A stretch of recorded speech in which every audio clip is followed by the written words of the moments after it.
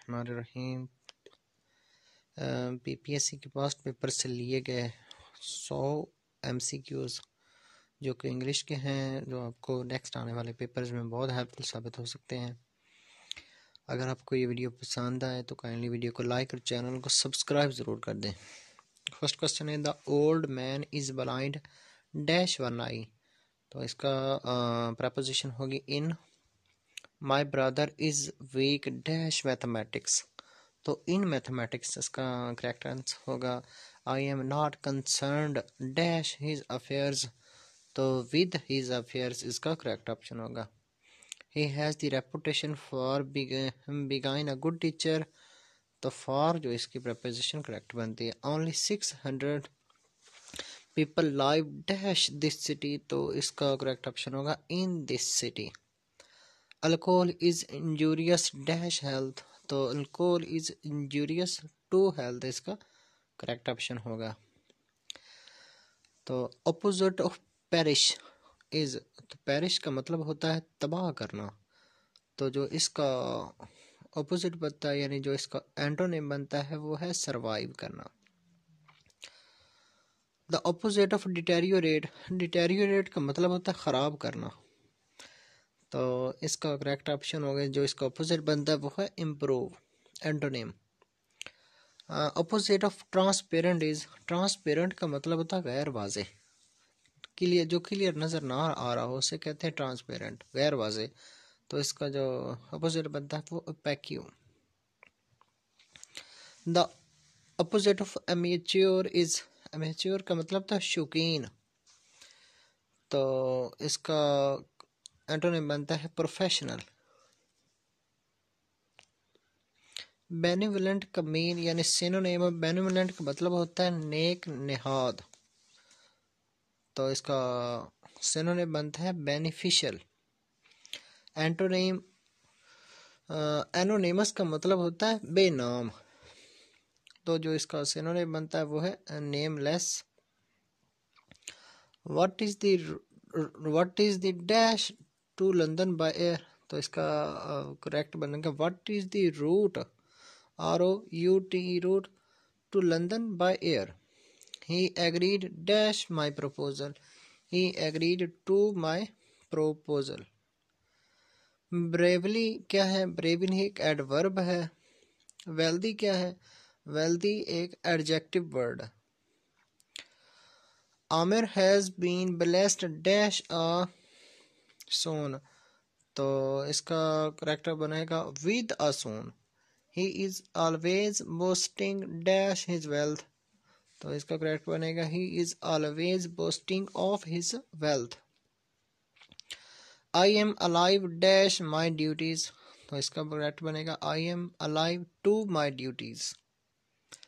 The leader broke dash in the middle of the speech. तो इसका correct बनेगा the leader broke of OFF of in the middle of the speech. Distribute these oranges dash the children. तो among इसकी correct preposition बनेगी I was annoyed dash my mistake. तो इसका correct preposition I was annoyed at my mistake. Next है is he eligible dash this scholarship. तो इसकी correct preposition बनेगी for. Is he eligible for this scholarship. Next है I am greatly indebted dash you for your help. तो इसके correct preposition by I am greatly indebted to you for your help. He was sorry dash his failure. He was sorry for his failure. He has resigned and will hand dash charge of his post. तो इसकी correct option बनेगी over यानी he has resigned and will hand over charge of his post today. Next question है his father passed dash last night. तो इसकी correct preposition बनेगी away यानी his father passed away last night. This merchant deals dash silk goods. तो this merchant deals in silk goods, ये इसका correct preposition बनेगी। अगर वीडियो पसंद आए तो वीडियो को लाइक और चैनल को ज़रूर सब्सक्राइब कर दीजिए। नेक्स्ट पोर्शन था पास्ट पेपर में आए हुए इडियम्स का। तो पहले इडियम है टू कॉल अ स्पैड, तो इसका मतलब बनता है to speak in plane terms. Next है to bury the hatchet, to bury the hatchet का मतलब होता है टू मेक पीस। ये प्रीवियस क्वेश्चन पेपर्स में आए हुए मैं इंग्लिश के आपसे क्वेश्चन शेयर कर रहा हूँ। Have an x to grind, तो इसका मतलब होता है सेल्फिश मूवी। नेक्स्ट है टू हस्बैंड्स वन रिसोर्सेज, तो इसका मतलब to manage once means with the फ्रूगैलिटी। To bear the Brunt of, इसका मतलब था to endure the main force और शॉक। नेक्स्ट है to fish in troubled water, तो इसका मतलब है to go for a daunting task. Next थी, इसे कंप्लीट करना था अपने इडियम को, best things come in small dash, तो इसका मतलब इन स्मॉल पैकेजेस, यानी best things come in small packages. तो नेक्स्ट है to many कुक्स spoil the dash, तो यानी to many कुक्स spoil the food, यानी इसका इडियम करेक्ट बनता है तो to many कुक्स spoil the food.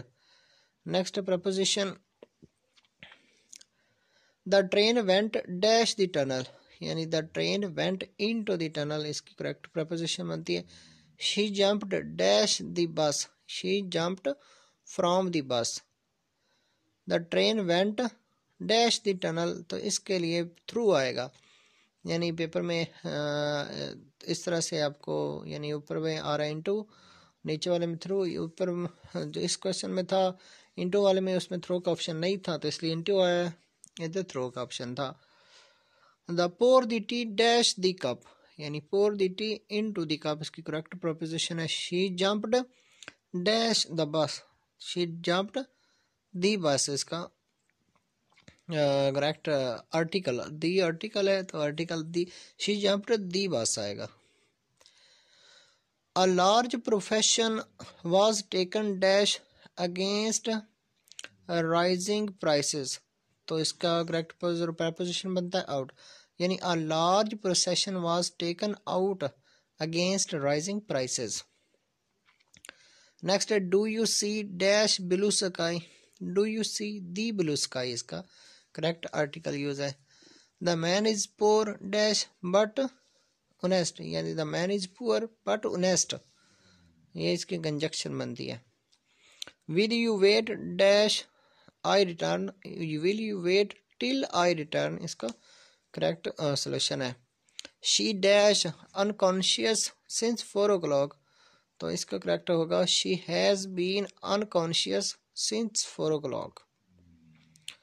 Honest man speak dash truth, honest man speak the truth, इसका करेक्ट सोल्यूशन बनेगा ही jumped of the bus while it dash moving, तो while it was moving, इसका correct solution बनेगा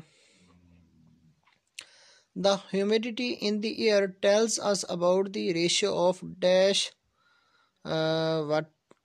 dash in the air, तो इसका correct option होगा water vapours, water vapour इसका correct solution होगा। नेक्स्ट है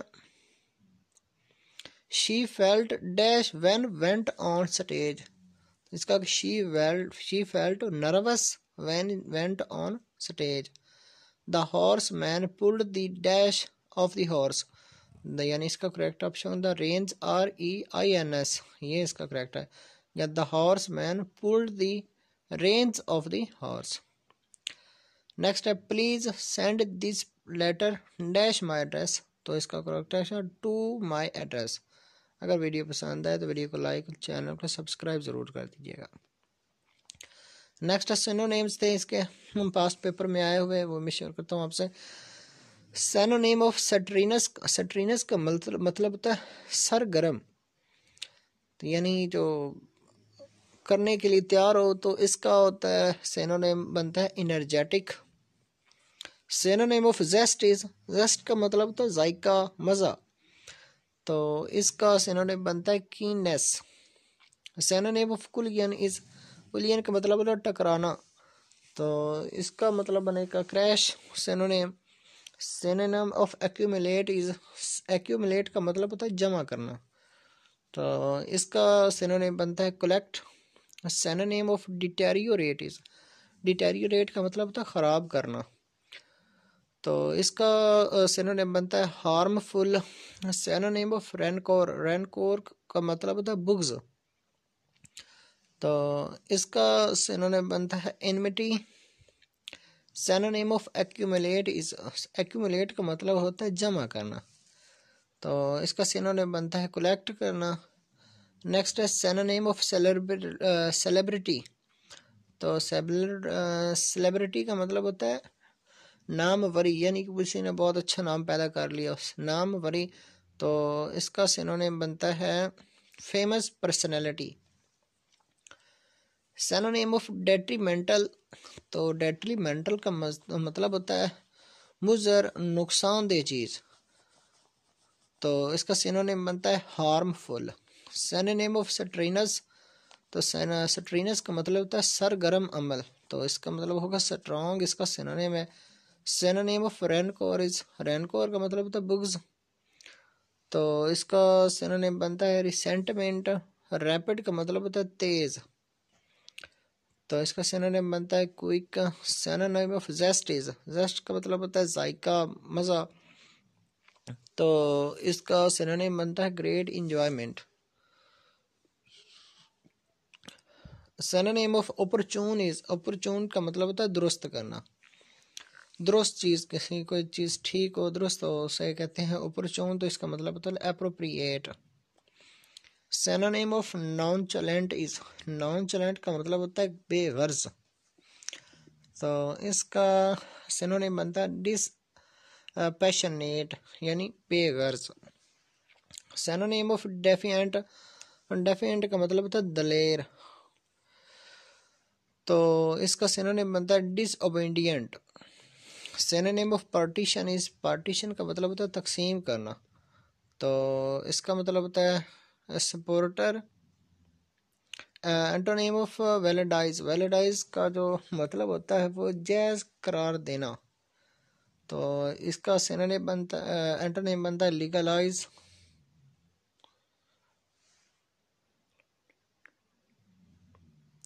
सिनोनिम ऑफ रॉकी, रॉकी का मतलब होता है रंग रूट, रंग रूट, तो जो इसका सिनोनिम होता है वो है professional. Synonym of incessant is, तो इंसेसेंट का मतलब होता है मुसलसल, तो इसका सिनोनिम बनता है continuous. Synonym of fictitious, fictitious का मतलब होता है झूठा, तो इसका जो सिनोनिम बनेगा वो है फॉल्स। सिनोनिम ऑफ एडजेसेंट, तो एडजेसेंट का मतलब होता है मुतसिल, यानी करीब बैठा हुआ, तो कॉन्टिगुअस इसका सिनोनिम बनता है। तो सिनोनिम ऑफ इंग्रोस्ड, इंग्रोस्ड का मतलब होता है महव ख्याल, किसी ख्याल में गुम होना, तो एब्सर्ड इसका सिनोनिम बनता है। फिजिबल का सिनोनिम है काबिल अमल, फिजिबल का मतलब काबिल अमल, तो इसका सिनोनिम बनता है deleted. Synonym of ponder is, ponder का जो सिनोनिम बनता है का मतलब होता है वो है फिक्र करना, तो जो इसका सिनोनिम बनेगा वो है think over. Antonym of obscure, obscure का मतलब होता है गैर वाज़ेह, तो इसका जो एंटोनिम बनता है वो है एक्सप्लिसिट। क्लैरिटी का मतलब होता है सफाई, सराहत, तो इसका जो एंटोनिम बनता है वो है कन्फ्यूजन। रिलिंक्विश का मतलब होता है छोड़ना, तो इसका एंटोनिम बनेगा assumes. Antonym of denounce, denounce का मतलब होता है खुल्लम खुल्ला इल्ज़ाम देना, डिनाउंस का मतलब होता है खुल्लम खुल्ला इल्ज़ाम देना, तो इसका मतलब होता है डिफेंड करना, डिफेंड इसका एंटोनिम है। Antonym of deplete is, deplete का मतलब होता है ख़त्म करने के काबिल, डिप्लीट का मतलब होता है ख़त्म करने के काबिल, तो जो इसका एंटोनिम बनता है वो है रेप्लिनिश। एंटोनिम ऑफ इम्पाउंड, इम्पाउंड का मतलब होता है मवेशी बांध रखना, तो इसका एंटोनिम बनता है रिलीज। प्रोफेन का मतलब होता है मुकद्दस चीज़ों की बेहुरमती करना, तो इसका एंटोनिम बनता है रिस्पेक्टफुल। कॉन्फेस का मतलब होता है इकरार करना, तो जो इसका एंटोनिम बनता है वो है डिने। एंटोनिम ऑफ फ्रीगल, फ्रीगल का मतलब होता है कुफैद शार, तो इसका एंटोनिम बनेगा स्पेंड थ्रिफ्टी। अब थे ये एनालॉजीज के क्वेश्चन थे, यानी एक वर्ड की दूसरे के साथ रिलेशन है तो इस तरह एनालॉजीज के क्वेश्चन आते हैं। Swim is to fish edge walk is to man, यानी अगर स्विम के एनालॉजी बनेगी फिश तो वॉक की बनेगी man. Appropriate is to reward as crime is to punishment. Stone is to hard as feather is to fly. Cat is to kitten as dog is to puppy. अगर video पसंद है तो दोस्तों से request है कि वीडियो को like और चैनल को सब्सक्राइब ज़रूर कर दीजिएगा। Cat is to kitten as dog is to puppy. condemnation is to disapproval as blasphemy is to irreverence. Graceful is to movement as humorous is to laughter. Atom is to microscope as planet is to telescope. As telescope is to eye, stethoscope is to ear. Telescope is to eye or stethoscope is to ear. Ounce is to weight as scale is to mass. Obey is to deaf as work is to rest. Tall is to short as treasury astrology, यानी tall is to short होगा तो treasury astrology होगा। Salim is to fish, Salim as work is to man. Narration change करने के question थे। Interact form of sit down Ali, तो इसका correct बने ही सेड, यानी sit down Ali he said, तो जो इसका इंडायरेक्ट बनेगा वो he asked Ali to sit down. He asked Ali to sit down. He asked us have been shopping, it's indirect is. तो ये थे तकरीबन 100 जो कि पास्ट पेपर्स में पीपीएससी के क्वेश्चन आया हुए थे जो आपसे मैंने शेयर किया। अगर वीडियो को पसंद आए तो वीडियो को लाइक और चैनल को सब्सक्राइब ज़रूर कर दीजिए ताकि आपको हर नई आने वाली इन्फॉर्मेटिव वीडियो का नोटिफिकेशन वक्त पर मिलता रहे।